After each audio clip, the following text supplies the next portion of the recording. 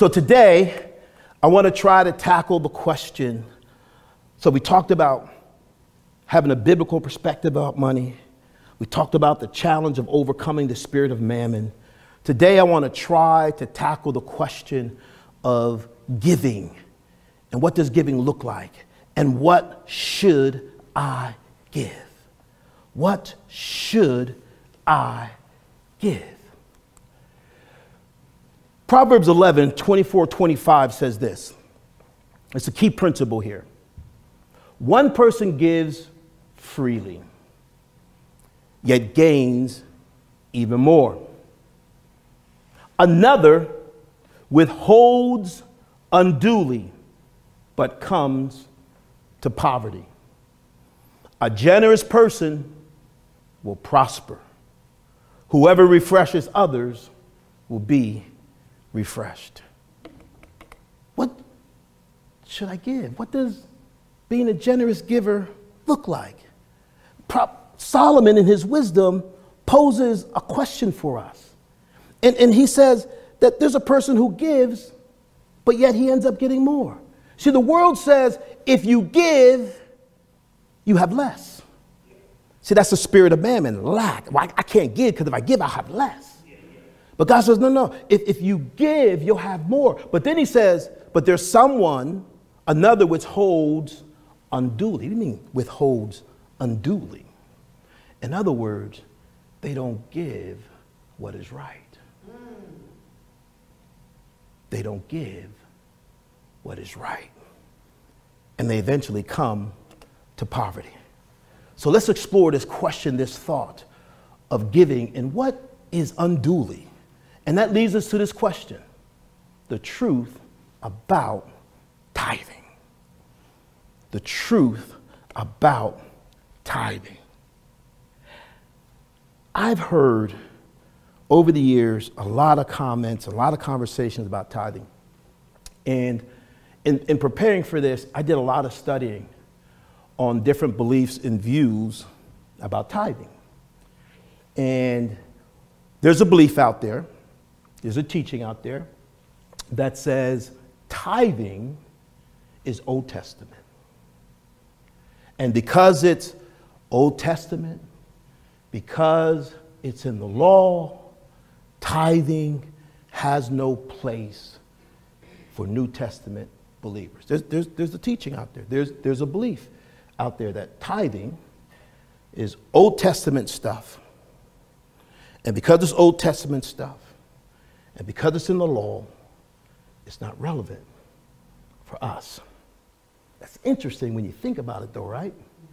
So let's see some Old Testament stuff. Let's see here.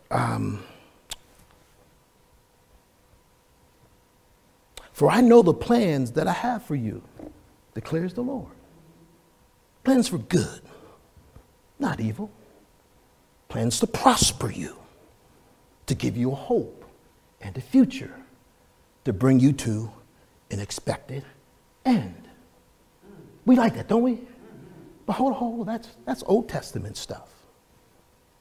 That was under the Old Testament covenant of law. That can't apply to us today. Let's take the whole book of Psalms. That's Old Testament stuff. That's under the law. Why would we even read that? Why would we even claim some of the promises that are in there? Because that's Old Testament stuff. It doesn't affect or have any place for New Testament believers. See how ridiculous the argument is? It's a ridiculous argument on its face. I find that most people who make that argument are people who don't give. They're people who don't give. I don't believe that spiritually mature Christians look for a percentage to give. They don't look for a ceiling or a floor for giving. Rather, their giving is an expression of their relationship with God. It's not a question of old or new or relevant, right? Then you hear this.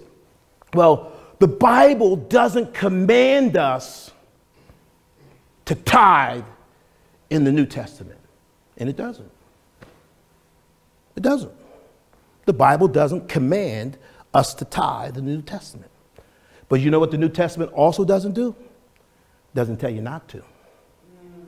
Doesn't prohibit.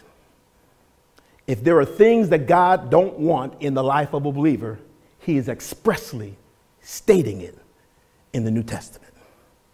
So it's not a question of, is it Old Testament thing or New Testament thing?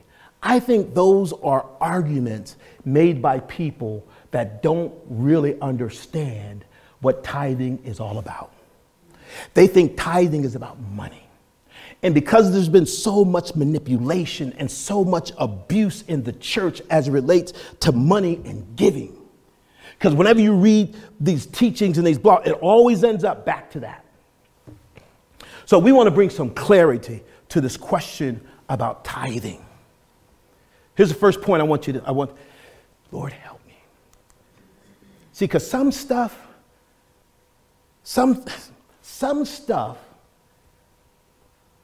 you can't catch with a pen. You know what I'm saying? I toiled in trying to catch this. Some stuff you can't catch.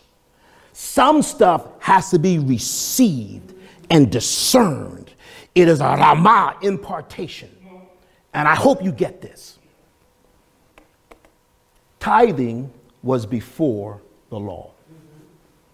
Those are tithing was way before the law. 430 years before the law. Abraham tithed. Abraham gave a tenth of the spoils that he received from the battle of the slaughter of the kings when he ran into Melchizedek. Melchizedek, who is the great high priest, a type and pattern of Christ, met Abraham, and Melchizedek gave to Abraham bread and wine. And as a result of receiving the bread and wine from Melchizedek, Abraham broke him off a little something. Abraham gave him a tenth. Jacob, 400 years before the law, Jacob vowed to give God a tenth. When Jacob was asleep and God came to him in a vision and reinforced the covenant that he gave to his grandfather Abraham about the land and his descendants, when Jacob awoke, Jacob vowed, Jacob said, Lord, you gonna bless me like that? I'm gonna give you a tenth of all that I possess. What is interesting here, all this was before the law. What is interesting here, there is no command to give, but they gave a tenth. There's no command to give, but they gave a tenth. Where did that come from? Where did this inclination, where did this understanding, where did this practice come from of the giving of a tenth? Well, in doing some research, it was a practice in ancient times. It was a practice when the lesser received of the greater, the lesser, to acknowledge what he had received of the greater, would give a tenth. The giving of a tithe, the giving of a tenth. And the reason why it's a tenth, because it's significant, because 10 is a number that represents the fullness of a circle, the completion of a cycle. It is a representative of the whole. It is a representative of the whole. It is a representative of the whole. If I can't give God a tenth of my heart, he'll never have all my heart. It's representative of the whole. Tithing was before the law. It was a practice that was really about the acknowledging of the receipt of a blessing.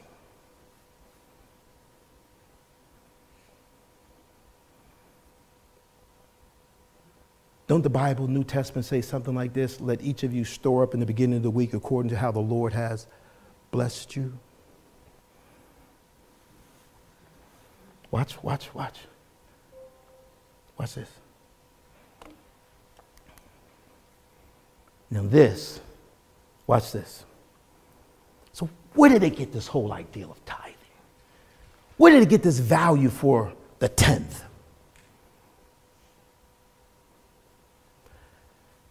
I found this interesting. The tithe is about a 10th.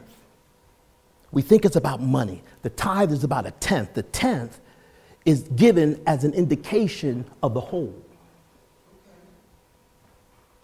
The first person to tithe in Scripture was God. Just you got to catch this, man. You got to catch this. Noah was the 10th generation from Adam. And so what did God do?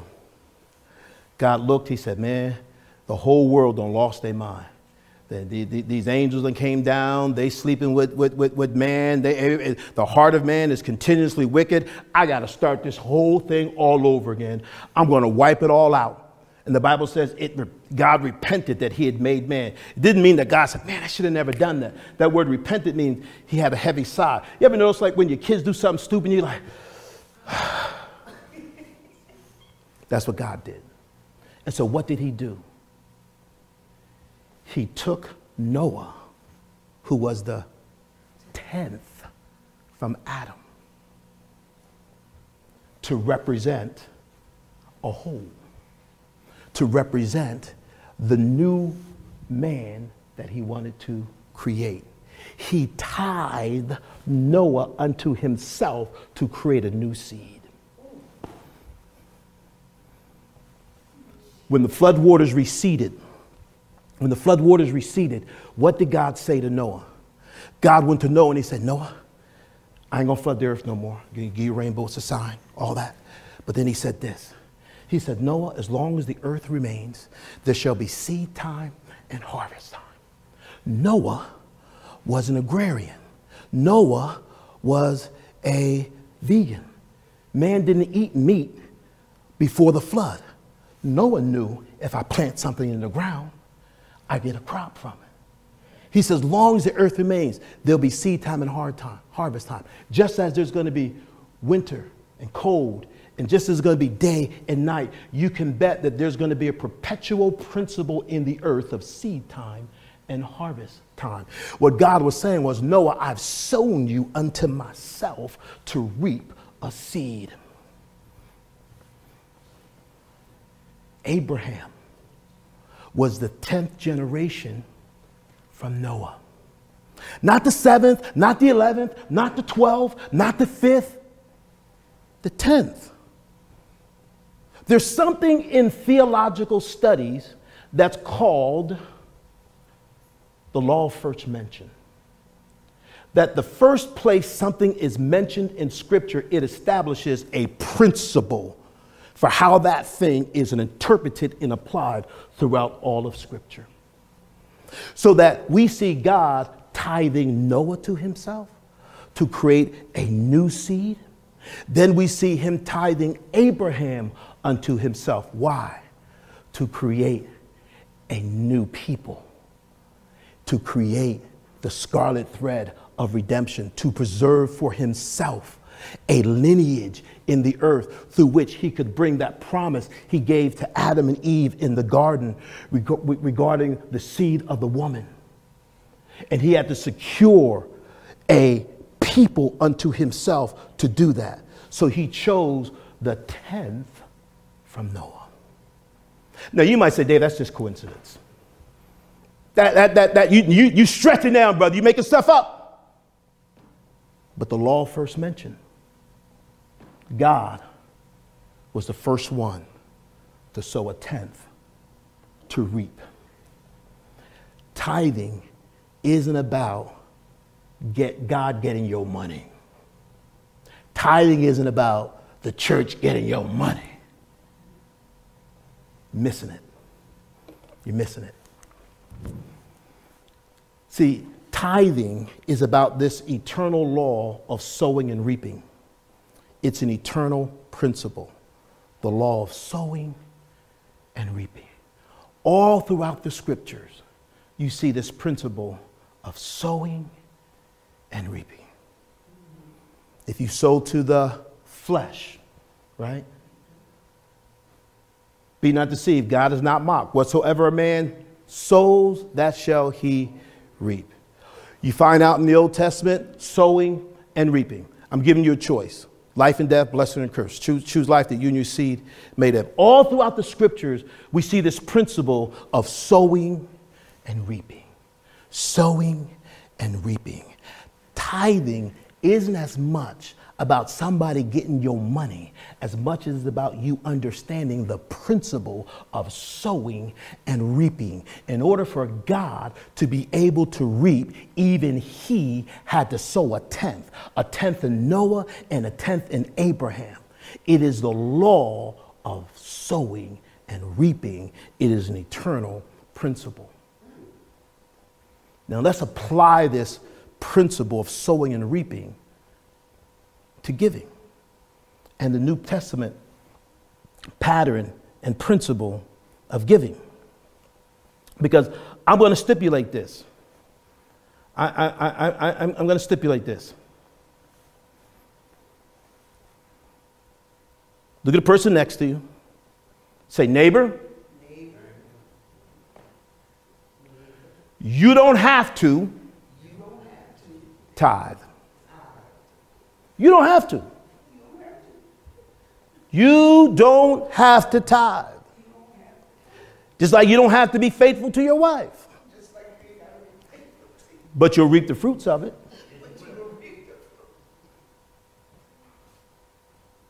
So just put it out there. For those of you on Zoom, you folks going to be watching this, because I'm surprised at the number of people that watch our YouTube channel. For all of you folks that are going to watch this, listen. You don't have to tithe. You're right. It's not a commandment. You're free to keep your money. That's not yours. Now watch this. Sowing and reaping.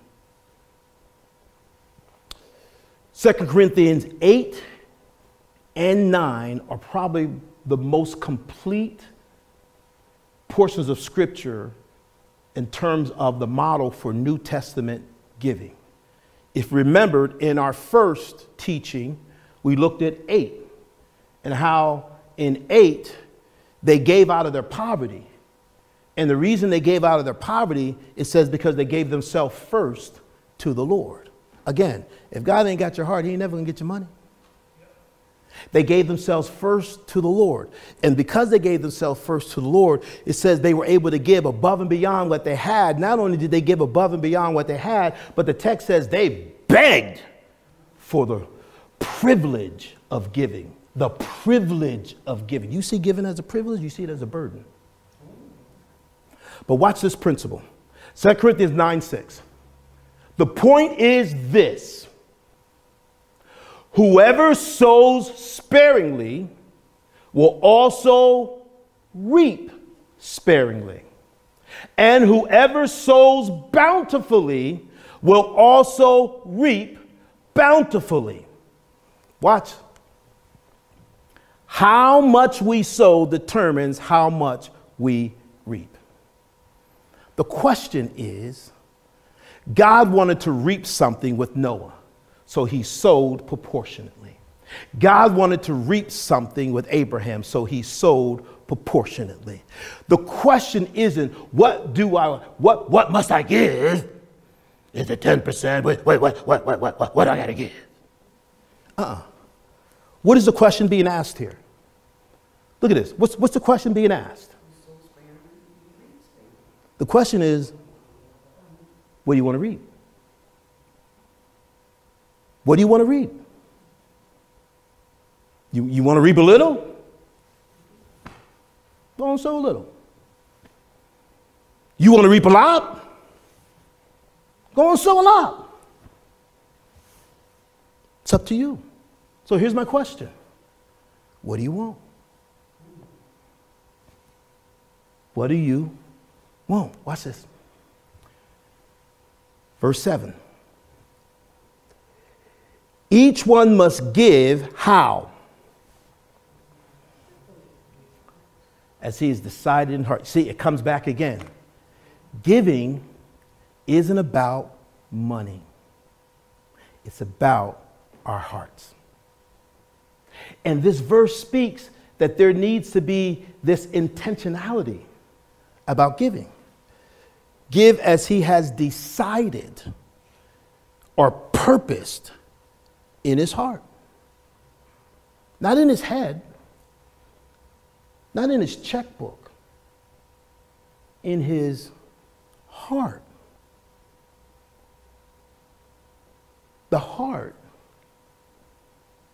is the place, it's the thing that I'm asked to surrender to God. The heart is the seat of my affections and my emotions. The heart is where the conflict, the battle between God and mammon rages. And what we're being asked to understand about generosity and giving as a mature believer, I'm talking about mature believers, is there has to have an intentionality in my heart to win the battle over mammon. It's a decision in my heart. And why is this so important? Come and say this again. Because I can't give beyond my commitment to and my value for God. See, what I purpose in my heart about giving is a reflection of my value and attitude about God.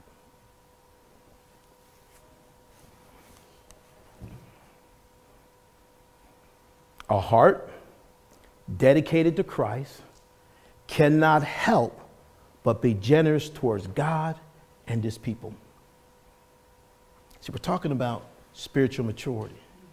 See, if you're fighting this and you're resisting this, it just simply means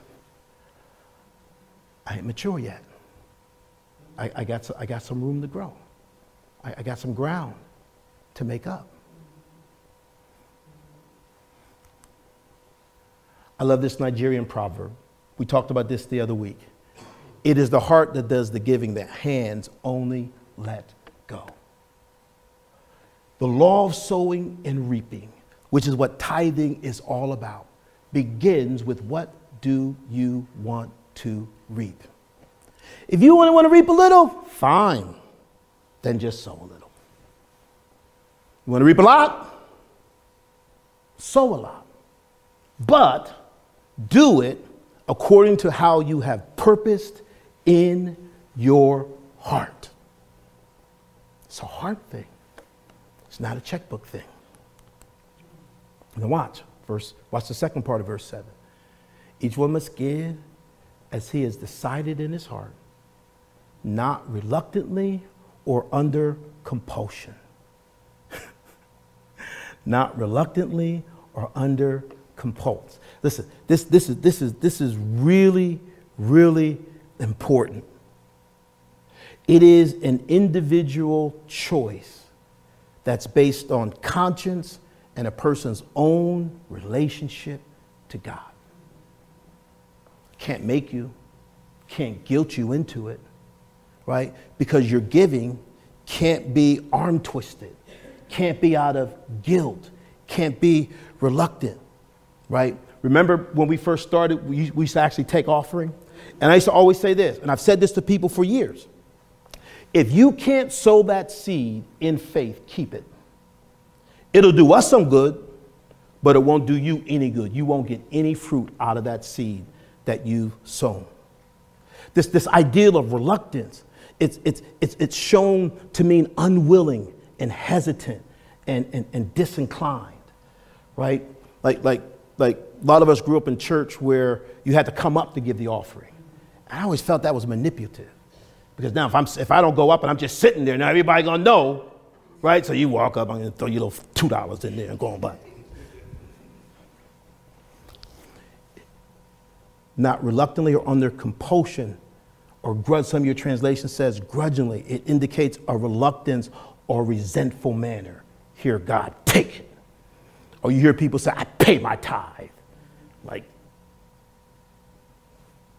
when you pay something, that's an obligation or a debt, right? I pay my mortgage. I ain't happy about paying my mortgage. I ain't happy about my car payments. I ain't happy about paying my gas bill and my light bill. I ain't happy about that. I do it because I have to. You don't pay tithes. You sow.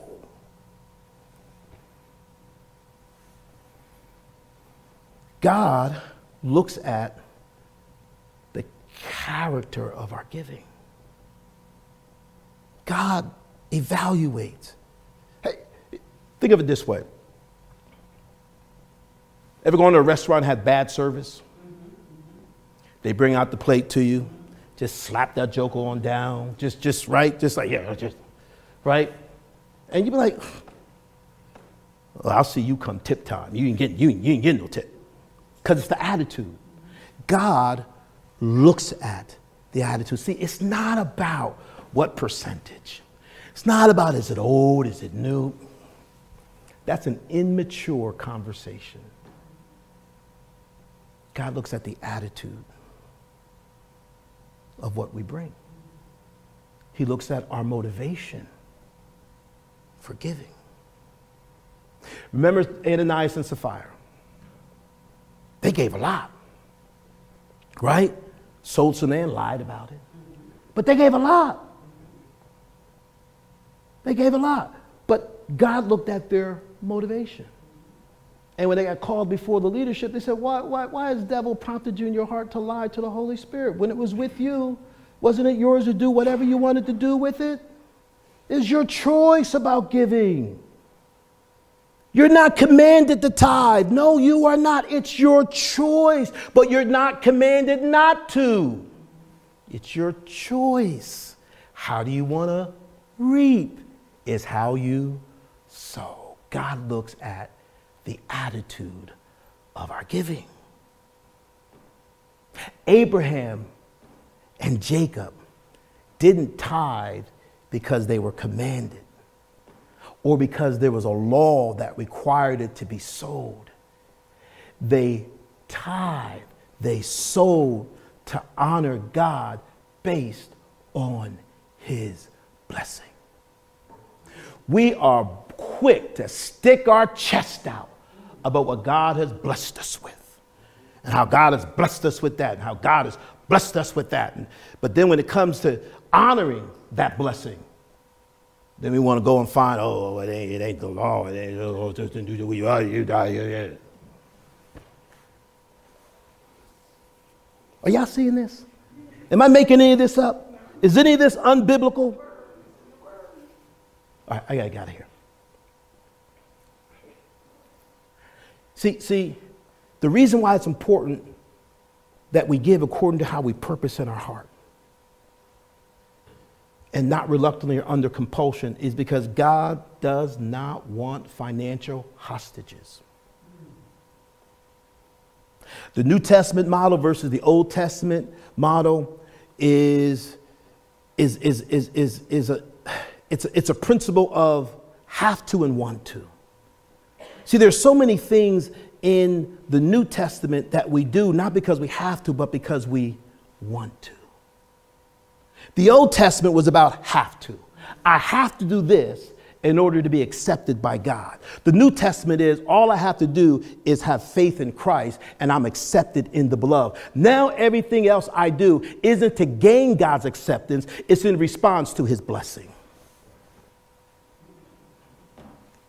You see how it's not about law? That's an immature conversation. God wants us to be willing to give because he has our hearts, not because we have to obey some kind of external commandment. God loves a cheerful giver. Watch this verse here.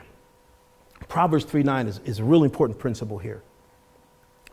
It says, honor the Lord with your wealth and the first fruits from all your crops.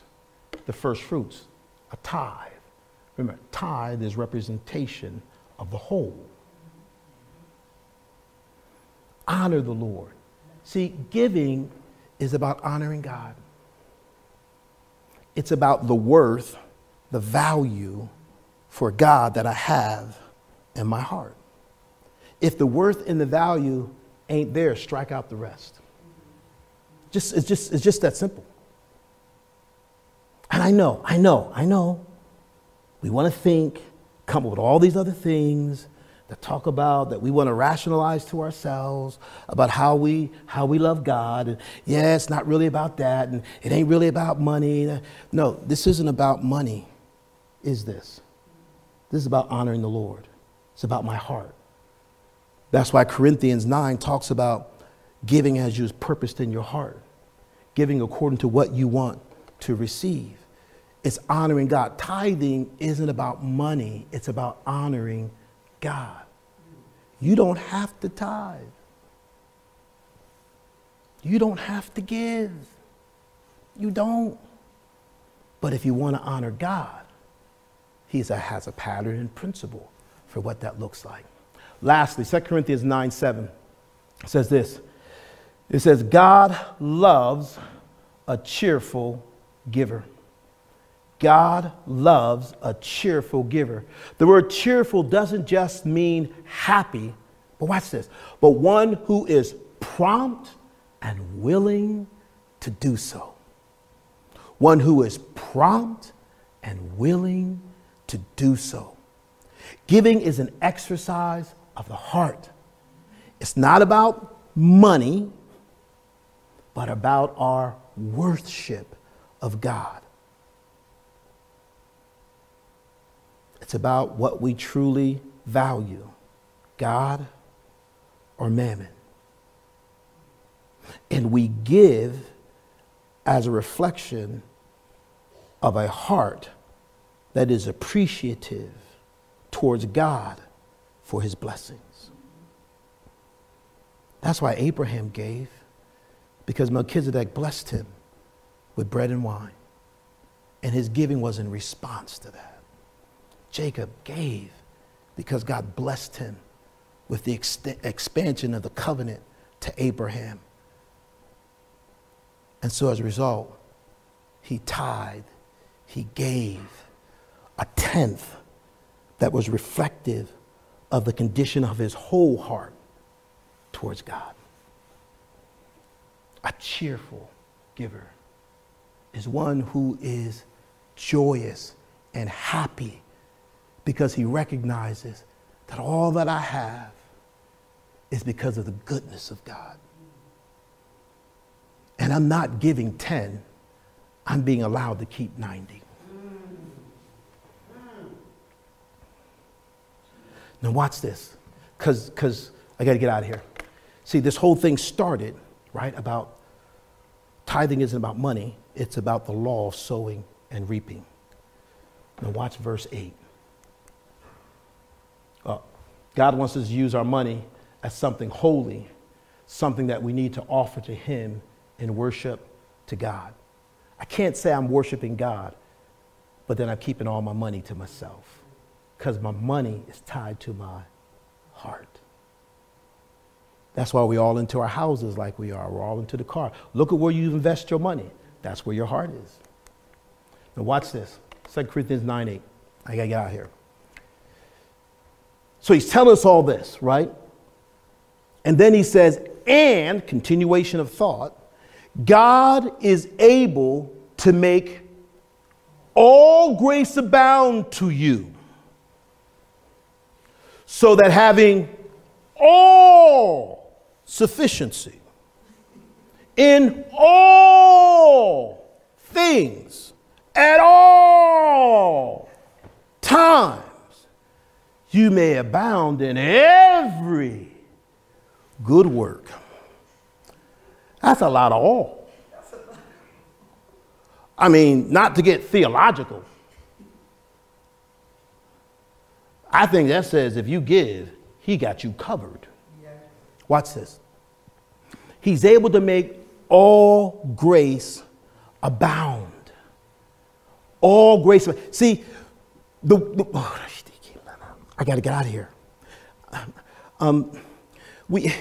We've made, in order to manipulate people into giving, we've made it about, well, if you sow 5, God will give you 10, right?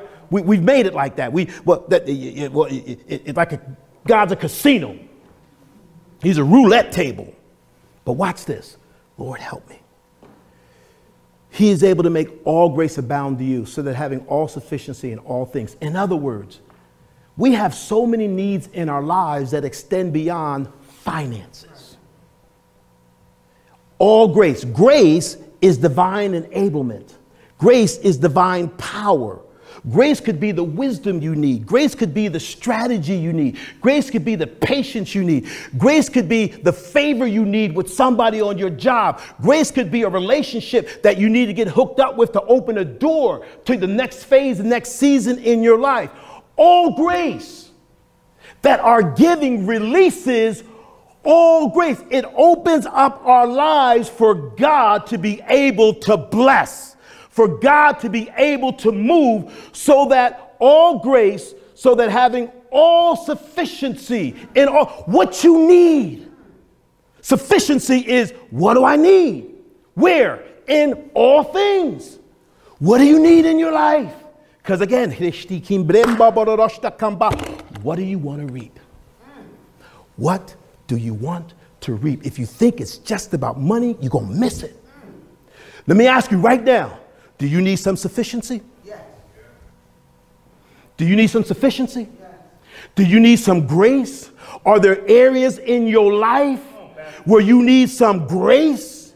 Where you need some enablement from God?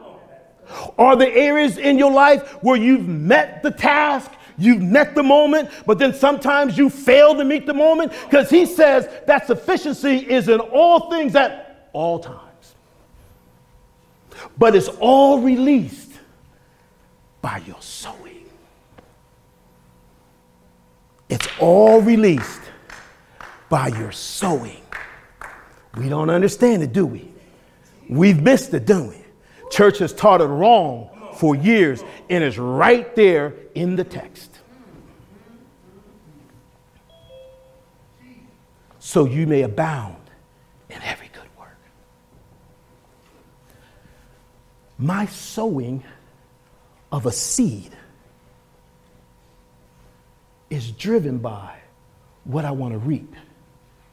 If I understand that what I have the ability to reap is sufficiency for all the areas in my life, then maybe in my sowing, I might want to do just a little bit more than sparingly. Maybe I want to just do just a little bit more than sparingly. Maybe that means that there ain't no percentage. It ain't 5, it ain't 10. It's according to how you want to reap.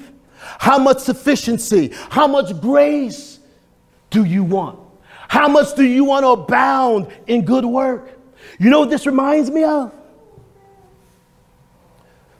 Bring all your tithes and offerings into the storehouse and see. Watch this. He said, prove me, test me,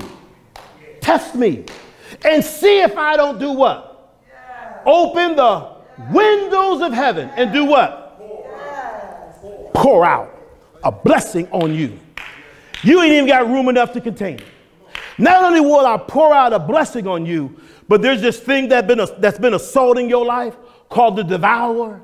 The thing that's been eating up your relationship, the thing that's been eating up your sense of identity and security, the thing that's been eating up your finances, the thing that's been eating at your health, the thing that's been eating at the goals that you have for your life, the thing that has been inhibiting you from advancing in your career, the devourer.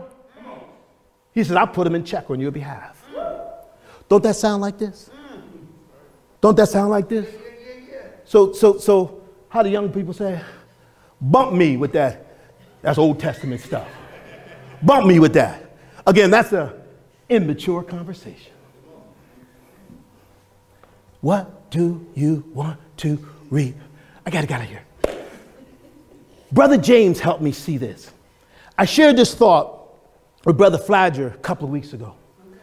And immediately, this popped up out of his mouth. So thank you, James. So remember Cornelius? Watch this. So let me read this to you. So Cornelius was a Gentile, but he was a giver. He was generous. Watch. And an angel visited him. And the text picks up. And when he observed him, Cornelius observed the angel, he was afraid and said, "What is it, Lord?" So the angel said to him, watch this, "Your prayers and your alms have come up for a memorial before me." See, God watches our giving.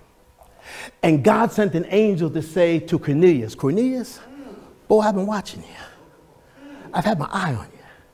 And your giving has moved me. And it's moved me so much to the point that I'm going to send an angel to you." And what the angel did, verse 5, "Now send men to Joppa and send for Simon," or Peter, right? So because his giving, it released grace. And the grace that it released for Cornelius was that God sent an angel to tell him to go and search for Peter in Joppa and bring him back. And when he brought him back, Peter was able to share the gospel with Cornelius and those in his house, and they got saved.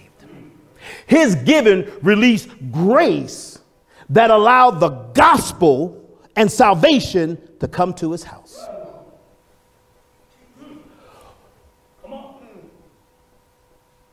What's not coming your way? Because you don't want to give. What's not coming your way? Or maybe it's coming, but it ain't coming quick enough or fast enough because you're sowing sparingly. And so you will reap sparingly. God will always honor a generous heart. Always will. The question of giving for New Testament believers, it isn't about how much. It isn't about Old Testament, New Testament. It isn't about have to, want to, can't, should. It's all about what do you want to reap. God was the first practitioner of tithing. He didn't tithe the money. He tithed the tenth, which represented the whole. In his tithing of a tenth, he reaped unto himself a seed through Noah. He reaped unto himself a seed through Abraham. Our tithing releases seeds of grace into our lives. And it's according to the measure of what you want to reap. Do you have to tithe? No. What do you want to reap? Let's pray.